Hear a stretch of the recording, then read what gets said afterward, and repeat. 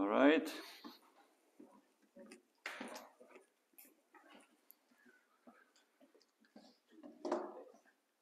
So here we are.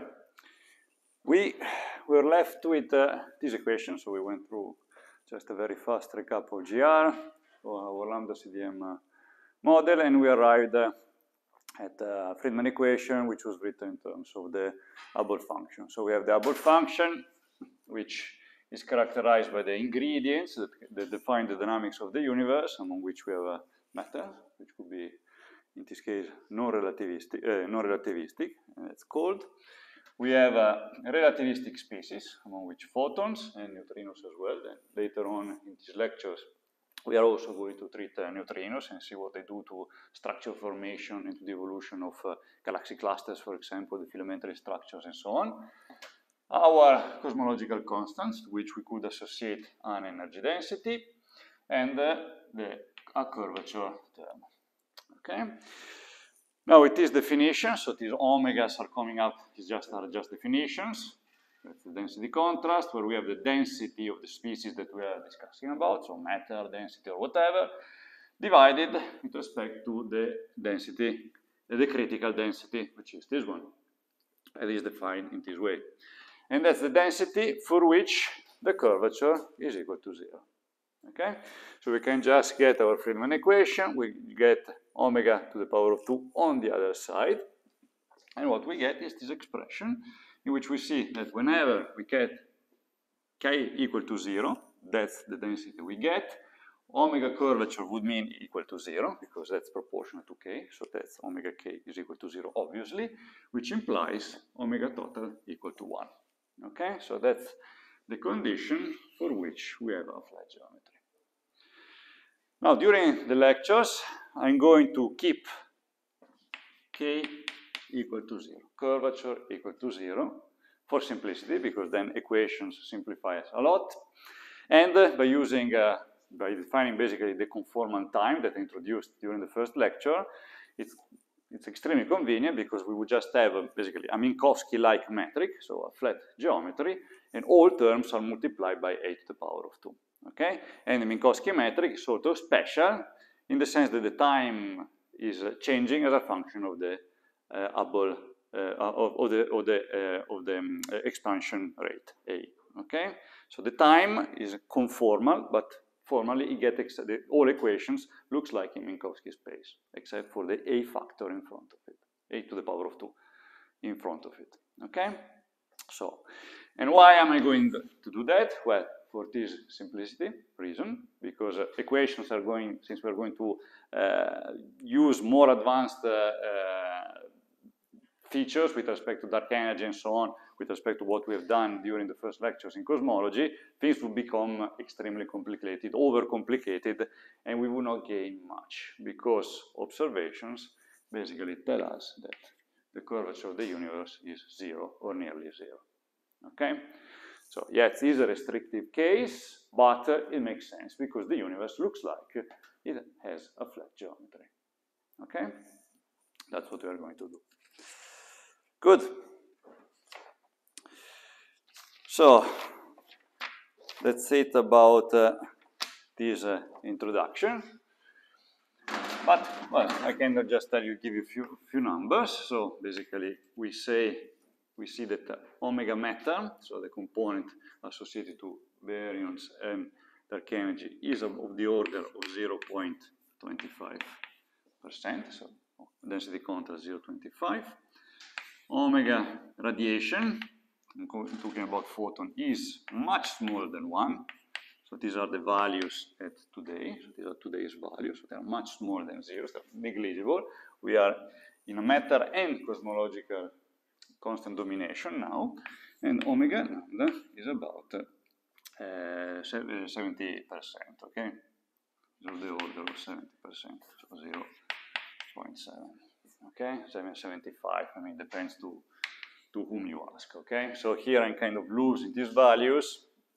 We are getting at the precision of, I would say, 5% with respect to these values. These are from observational constraints. And according to the way you are measuring your values here through cosmological observations, as we are going to go through again during this lecture in more details, that's the precision you get. So according to the different surveys, you also get, there are also some few tension going on. Okay? Good. Well, and H naught is roughly, it's roughly 770, okay? Kilometers per hour over kilos per second. Good. So that's what we have. That's our beloved lambda CDM model. Now we got, I gave you, when deriving these equations, we have also realized the fact that we can define an equation of state. Okay, well, actually, in general, we can define an equation of state, which is parametric.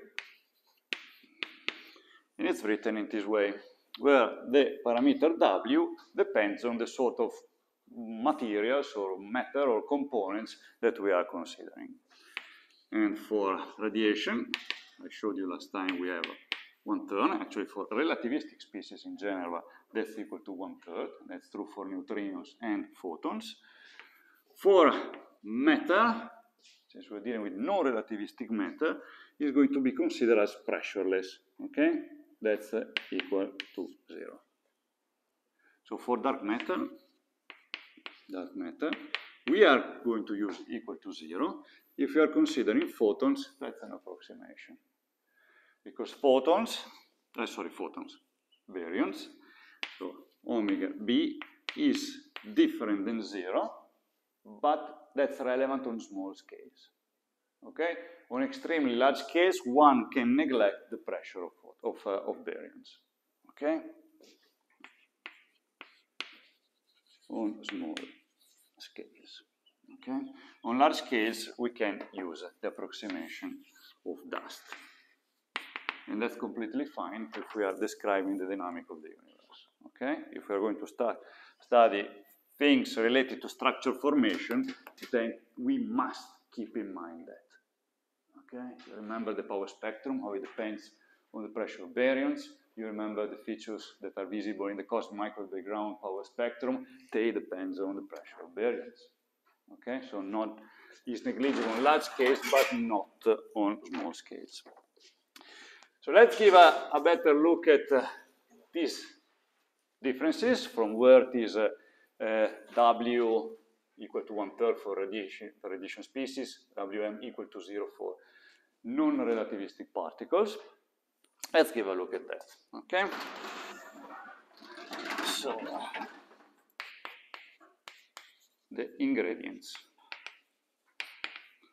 of our universe. So, as we said, we are going to have relativistic species. We are going to have non-relativistic species. And we are going to have scalar fields. Okay? Scalar fields, because in the course of the lectures, what we are going to do is to try to set our beloved cosmological constant equal to 0 and introduce dark energy.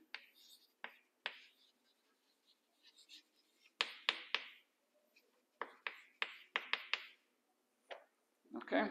Which can be well described with a scalar field, right? Quintessence. So we are going through a quintessence model. And we're going to see how various quintessence models exist, what are the solutions, what is the dynamic that it creates, how you can transition from a matter domination to a radiation domination, to a matter domination, and to a lambda domination regime. Okay, so we're going to see how this is happening. Good. Then, how are these species described? So let's take these two guys, so relativistic and non-relativistic particles. Let's leave the scalar fields aside for a moment. Well, they're described through the phase space distribution, right? Phase space distribution F, that's that's in the phase space. You know, you have like it's a 6-dimensional space, which contains the position and the momentum of particles. Okay, so that's our 6-dimensional space, which is our phase space. Okay, the distribution of particles, you know, it's given by the Fermi-Dirac and the Bose-Einstein distributions. It depends, in general, by the position and the momentum of particles. Guess what? What are we considering here? A universe which is homogeneous and isotropic. And therefore, the dependency with respect to the position is negligible, because the phase space distribution in this location or in any other location is the same. Okay? So we have only a dependency based on the momentum of the particles. And our distribution reads like that, plus minus 1, where we have the plus sign for the fermions. So we have the Fermi-Dirac distribution, and the minus is for the Bose-Einstein distribution. Okay? The distinction between the two relies on the fact on how the different cells in our phase space can be occupied. So that's the occupation number, which can depend, which can, you know, is forced or not by the Pauli's exclusion principle. Okay? If there is no Pauli exclusion principle, then we can have any state, any number of, so in a cell, of a specific cell of our phase space, we can have a n, whatever, 1, 2, 3 thousand or millions of particles at the same level. And then we have our bosons, and that's the Bose-Einstein distribution that follows. Okay? Good. Out of this distribution, we can derive the density. That's relevant, because the density tells you how these omegas are behaving in our Friedmann function.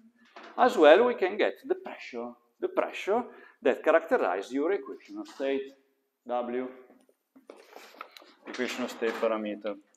So we have the density is proportional to a number that depends on the internal degrees of freedom of your particle. And then we are integrating over the phase space distribution. With the momentum of the phase space distribution, where we have that the energy density, that's actually an energy density, is going to be proportional to this quantity. Okay? So this gives you how many particles we have in a certain phase space cell, phase space cells which is associated to a certain energy. So that's just the integral with respect to the energy weighted by the phase space distribution, and you get the energy density of your fluid. Same goes for the pressure. Again, we have our internal degrees of freedom. We are integrating with respect to the cells in momentum of our phase space distribution. And in this case, we have this expression. Okay?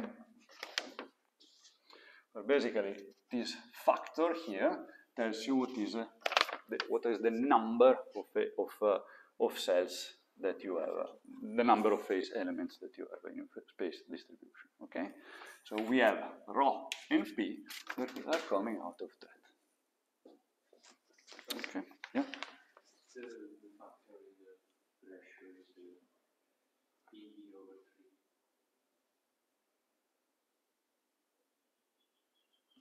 3. The only difference between the pressure and density, can you repeat what those terms are? The 3? Yes, and that pressure. So the 1 over 3? No, all the PV over 3. Oh God, well, you have to go through the distribution and the momentum exchange. But now I'm not going through that, okay? Good, otherwise we never end the recap. Good. Now that you have these distributions. Okay, so you see that I'm not making symmetries here, even though the phase space is distribution, because I'm assuming that we have we are going in the continuous regime. And going to the specific, we can have the relativistic particles.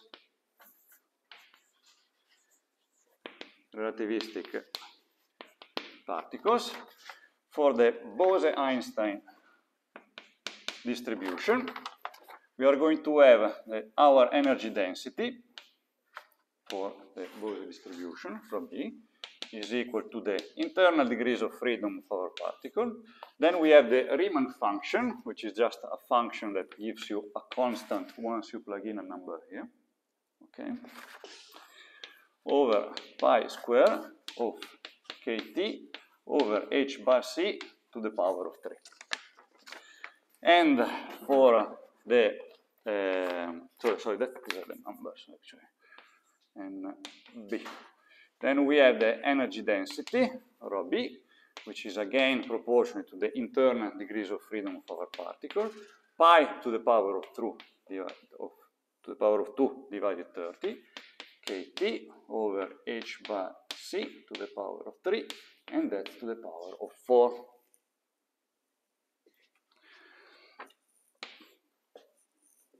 So this is rho, and let me continue here.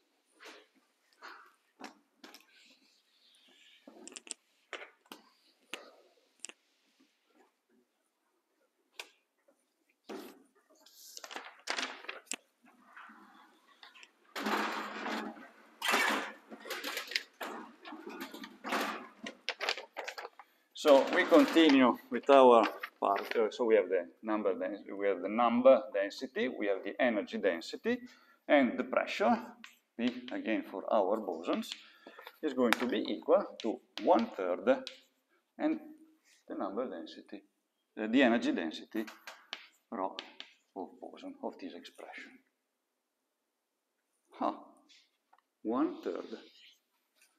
That's the W. Put it here, equal to 1/3 that we have in our parametric equation of states. You see, pressure, W, and the energy density. There is a C square that is realized, that is in this energy density. Okay. If we go for the fermions, therefore we are looking at the Fermi-Dirac distribution. Again, we have the number density of particles, which is for the Fermi-Dirac distribution, and we have a 3/4 factor in front of it. Okay, so F, G, B, N. Okay, I wrote it in this way. You see that we have the internal degrees of freedom divided GB, so this one cancel. It means that we have 3/4 and then this expression. Okay, so it looks like that there is the Bose distribution here, but there is not. It's just canceling out with this term here. Okay, so it's 3/4, that's the factor, GF, and then the very same function. So the only difference is 3/4 factor here. Similar thing goes for the energy density distribution for our fermions, where the factor in this case is 7/8 GF over GB, and then you have UB. Okay.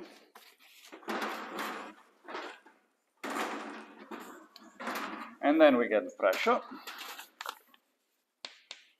which again is 1/3, so the very same number pops up, equal to U.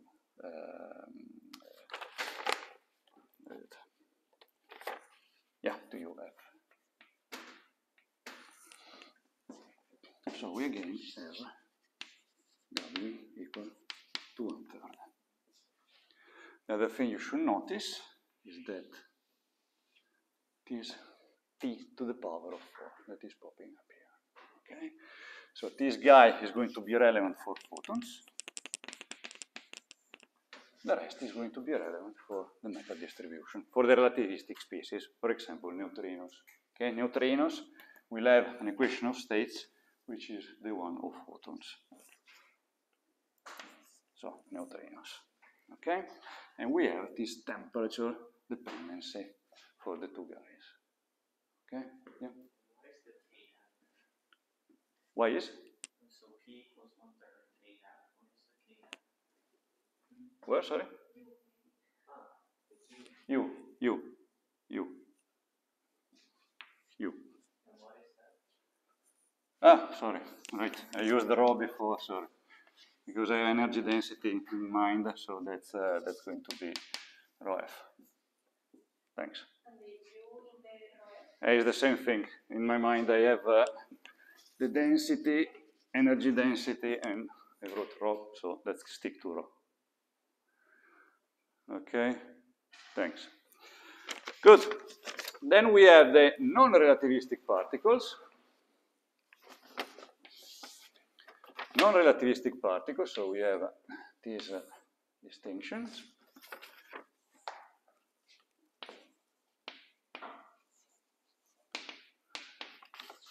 And we have the Maxwell and Boltzmann distribution.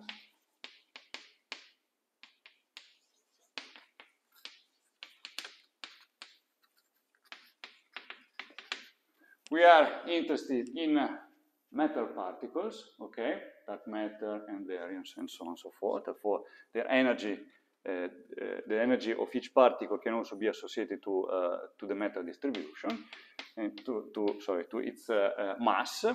And basically, we get the non-relativistic limit.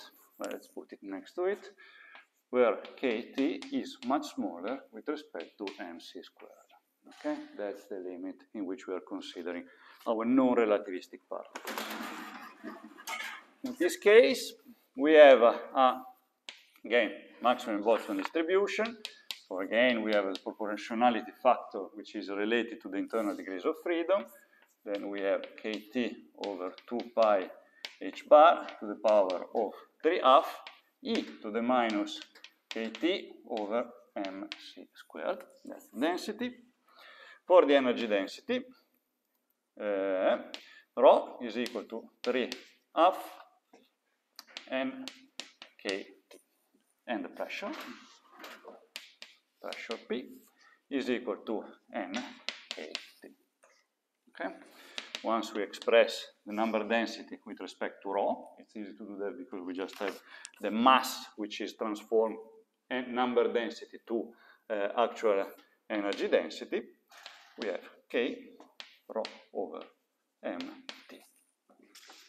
Look what we have here, T over m. Our approximation for non-relativistic fluids here. And this guy is approximately 0 in the non-relativistic limit.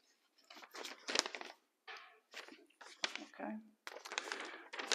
What we are going to do is to assume equilibrium, where thermal equilibrium, where mu, so the chemical energy up there, mu, is equal to 0.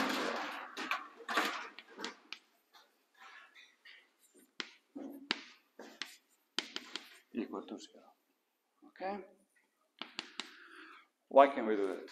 The universe is expanding. So we do it even if the expansion factor is growing. So the system is not in mechanical equilibrium. Okay, it's changing. Despite that, we know that the reaction between the different particles, the different species, occurs with a rate which is much larger with respect to the expansion rate. What does it mean? That for as the universe is expanding, yes, it does it, but very slowly, with respect to the speed in which the particles can talk one with each other to rethermalize. Therefore, you can imagine the universe as a dynamical system, is expanding, but always in equilibrium, where the equilibrium is sort of local, okay? Each expansion rate has its own temperature. So for each A, we have a dependency on the temperature. T. So our temperature is well characterized, is well defined, and we can use all of that and plug them in our Friedman equations. Okay, so that's it. Bottom line, 3 species. The scalar field, we are leaving them aside. The first 2, the particles, are described by our Fermi-Dirac or Bose-Einstein distribution. It depends on the nature of the particles. We are going to distinguish between relativistic particles for the 2 distributions. Well, important feature, they both have the same equation of state. Okay? So W is the same for the 2. Non-relativistic particles, where the pressure is different with respect to what we have here, because pressure is different than 0 all the time, because that's equal to 1/3. Whereas in this case, in the non-relativistic limit, that's behaving like dust. Okay, so this basically this is why we are treating the matter component of the universe as dust. Okay, that's why the pressure is negligible under these limits. Okay.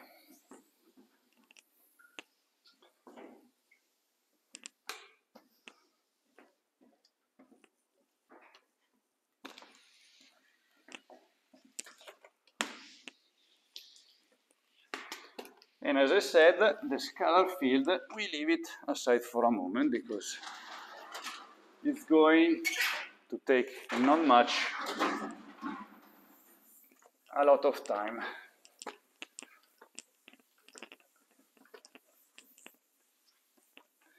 During these lectures.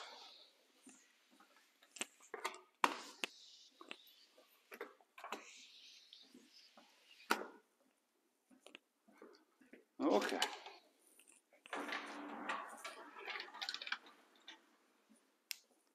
So, let's give a look now at why we could write the numbers I wrote in the earlier, right? And as numbers, I mean the values of omega baryons, omega radiation, and so on and so forth. Where are they coming from? Why are we forced to assume that there is dark matter out there? Okay? Or why the universe is pushing us to believe that. So let's give a look at some more details. Let's give a look at the relativistic species.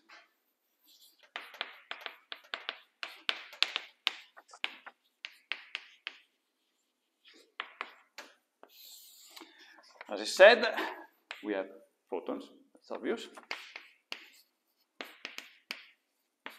Okay, we label with gamma. They are bosons. They are relativistic, obviously. And they have 2 internal degrees of freedom that are related to the polarization mode.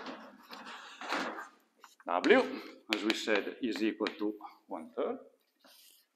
Using the continuity equation, rho equal to rho, so the adiabatic conditions that we have seen in the previous lectures, we can define our density, rho, 1 plus W. So we just plug here our W, 1/3, and we get our energy density evolution.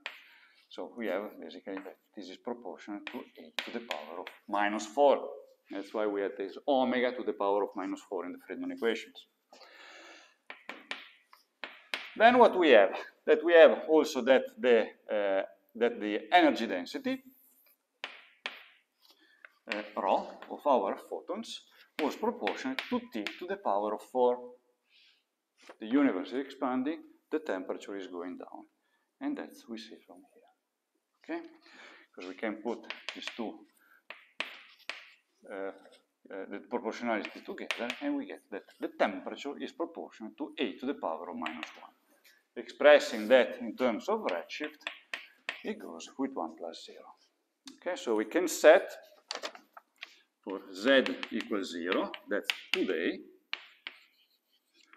we have the temperature of our universe. Okay, for a equal to 1.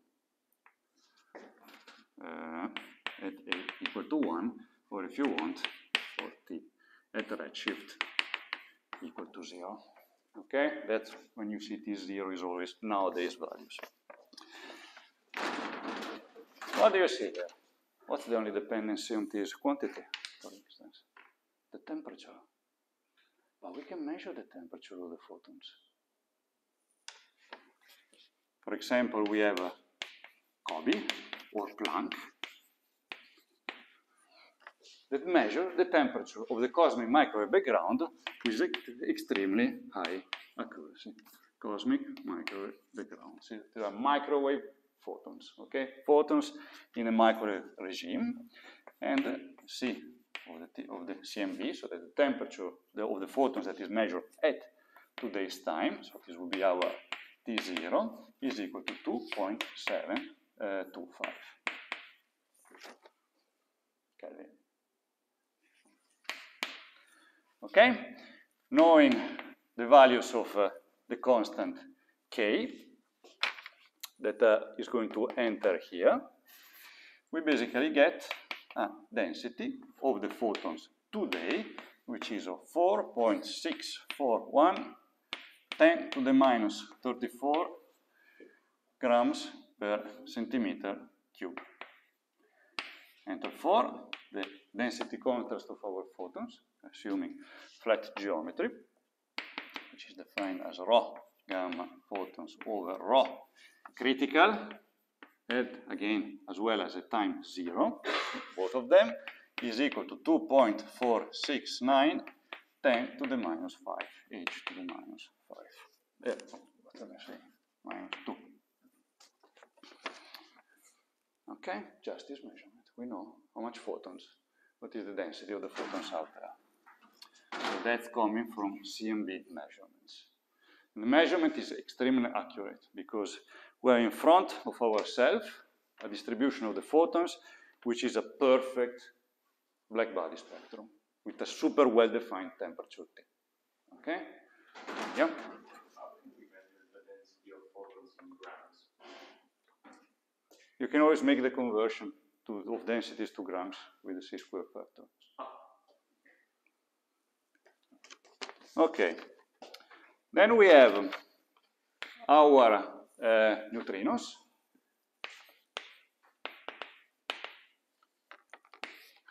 We have photons, neutrinos, which we symbolize with nu.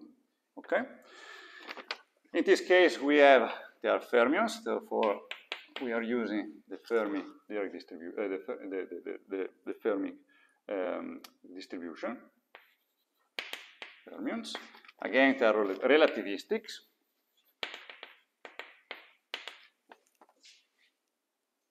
That's because they decouple from the photons where they were still relativistic. Okay? In contrast to dark matter. When they decouple from photons, dark matter was already non-relativistic. That's why we consider it as a non-relativistic fluid. In this case, for the neutrinos, that's not the case. Then we have our degrees of, internal degrees of freedom, which is equal to 1. For these guys, and in the standard model, in equilibrium, mu equal to 0, in the standard model, we have 3 species of neutrinos. We have the electron neutrinos. We have the muonic neutrinos.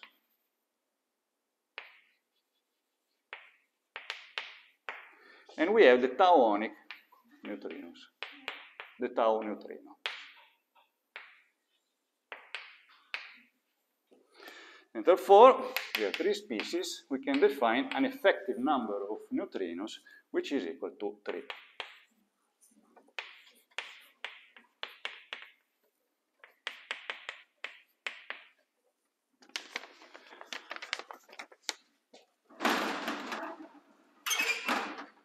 Okay.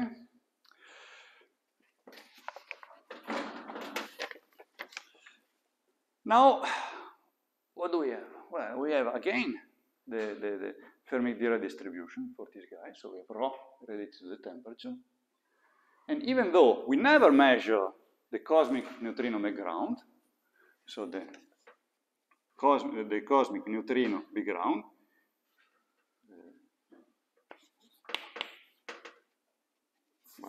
no cosmic neutrino background, C, no, B. So that's the equivalent of the cosmic neutrino backgrounds, where here we have relics, which are our photons. In this case, would be our neutrinos. These guys here, we never measure it. Okay? No measure of T, no, of the temperature of the neutrinos. We don't have that. But we can derive our temperatures of the neutrinos coming based on the one of photons. Okay? And you can do that if you believe in the behaviors of entropy. Okay? As we know, when we had basically at the time at which we have the universe at 1 mega electron volt, we have the electrons and the positrons, electrons and positrons that are annihilating one with each other, and they're going to give us a sea of photons. Okay, it annihilates each of these two particles are going to give 2 photons. Again, for energy momentum conservation reasons, we have 2 photons and not 1. And what happens is that we have the universe is expanding, and therefore the temperature of the neutrinos is going down, right? Sorry, the temperature of the photons is going down. Then we arrive at this time, and what happens? We have that the energy of these two combines, the energy of these two guys combined is going to give 2 photons that have an energy which is larger than the background of the photons at that time. And therefore, we have in general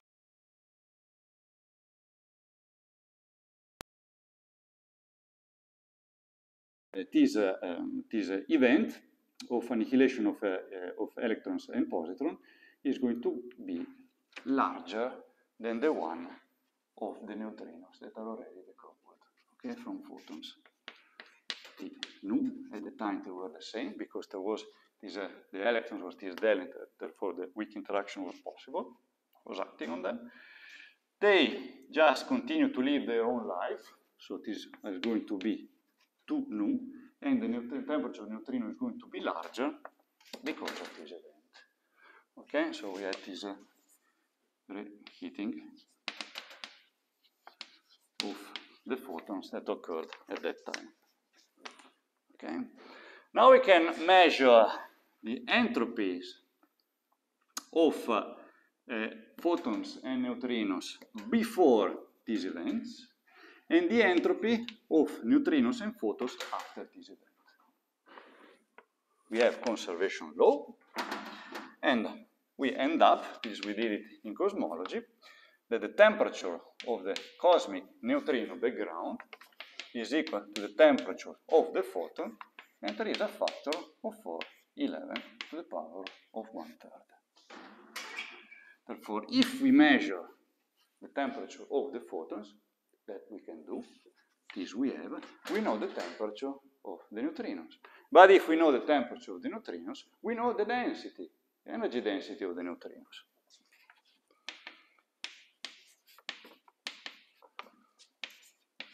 And effective, 7 pi to the power of 2, and 8 times 30, and then, well, let's write it with terms of, yeah, that's fine. Okay, T nu over h bar c, t to the power of 3, this is to the power of 4. We plug in our factor of 4th, 11 to the power of 1/3, here, multiplied to the temperature of the neutrinos. We know how many neutrinos we have. Okay? And to give you a number, omega relativistic at time 0, which is defined by the density of photons at time 0, plus the density of neutrino at time 0 divided the critical density at time 0 is equal to 8, 0, 5, 1, 10 to the minus 5. Negligible. Okay, nowadays is negligible.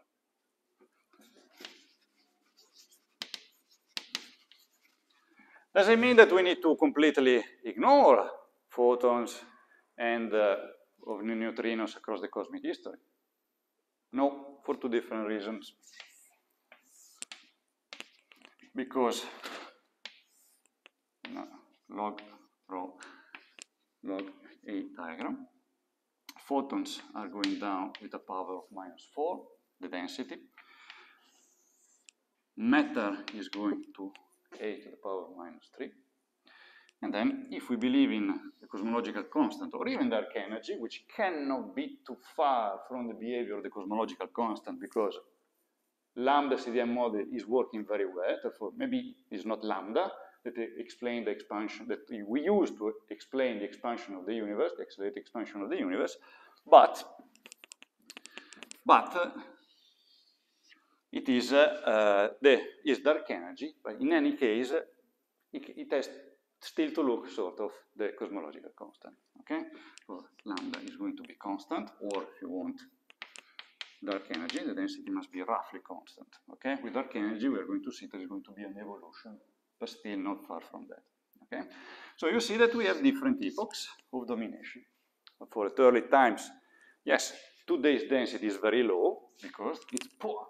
The energy density is going down this way, but at the time it was relevant, it was actually dominant, and it was ruling the expansion of the universe.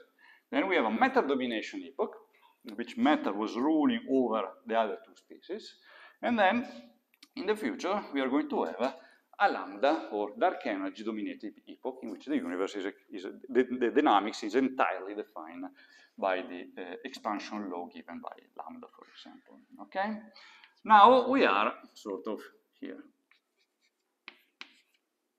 You are here. Okay? Where we have that the density of omega m, as I wrote earlier, is roughly 0.7, okay, 70%, and 0.3 roughly for matter. Okay.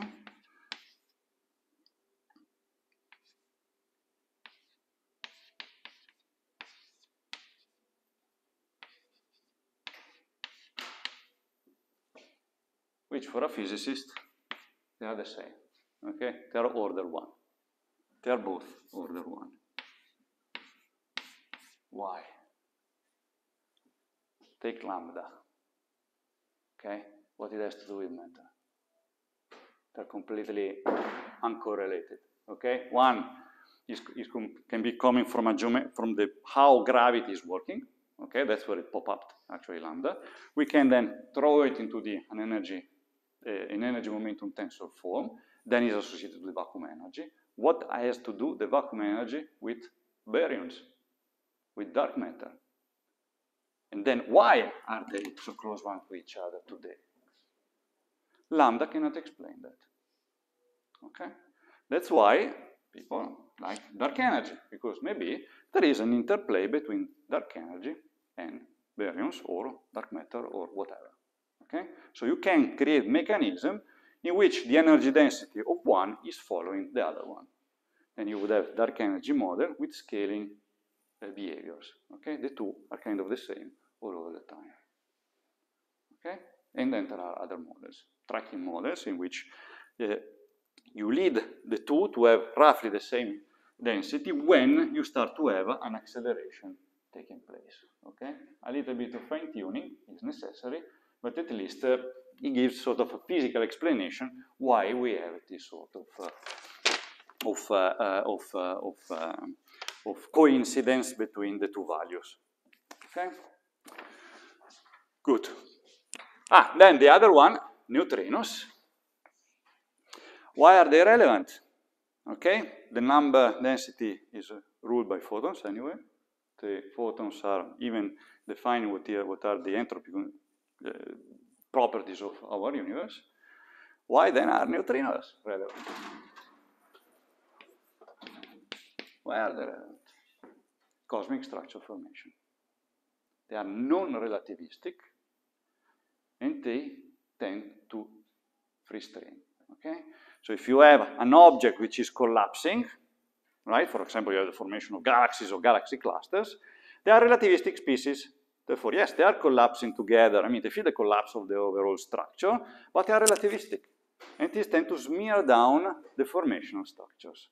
Therefore, their presence, their existence is extremely relevant. That's why we're going to look into these guys as well. Is extremely relevant, not for the dynamic of the universe, but for cosmic structure formation. Okay, it's going to give you what is the maximum size, sorry, the minimum size of the dark matter halos they can form. Okay, it's going to give you a suppression of those. More neutrinos, less small structures. So more neutrinos, less small structures, and the way around. Okay, we are going to see that. So that's why we need to track all of these guys. Even if they are not ruling the dynamics of the universe.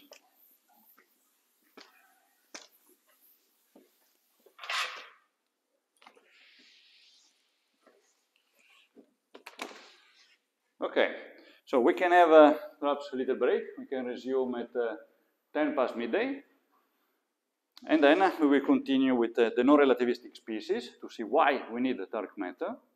And after that, we're going to see the real problems of dark energy. I'm going to introduce dark energy of lambda that I introduced in the cosmological lecture. So we're going to give a look into that, and we're going to look into a few more details.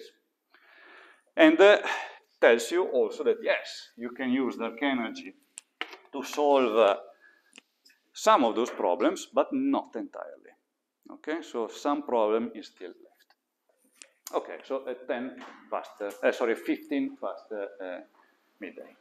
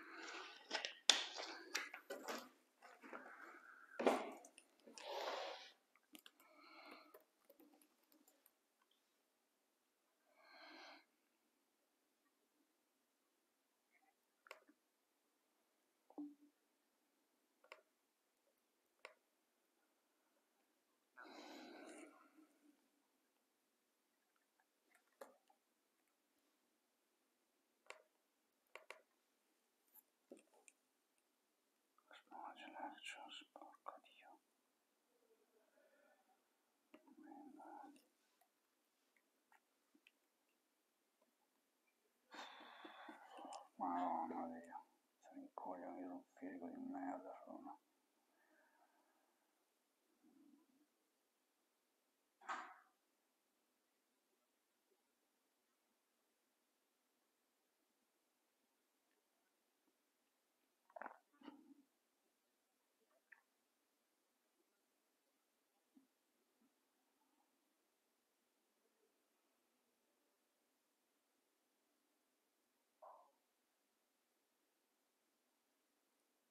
There's no escape, porca puttana con questi.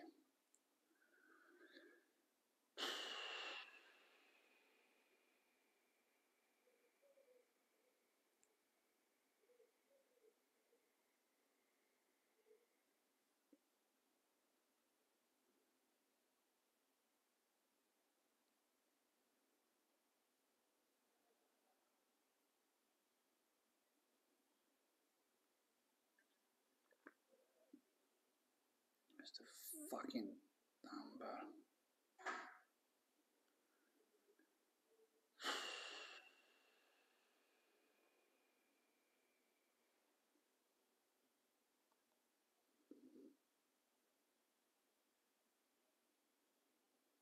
Allora, questo è un attorino, adesso non capisco una sega.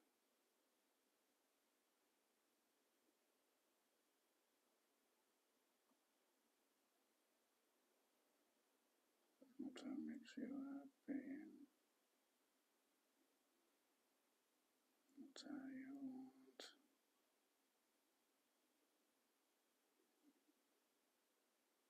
Adesso. Omega.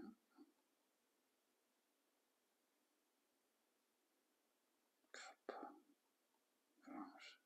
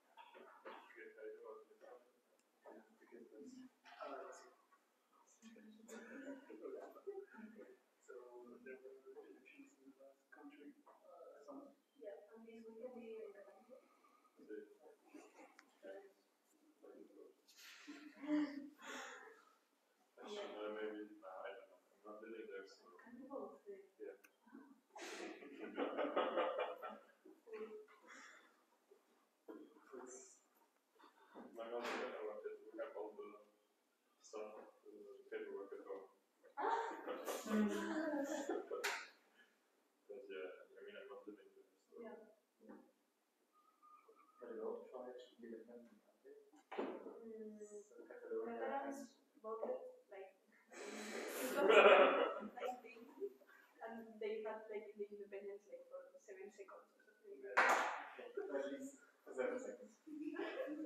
Yeah, and then the guy that announced that to like go away to the exciting.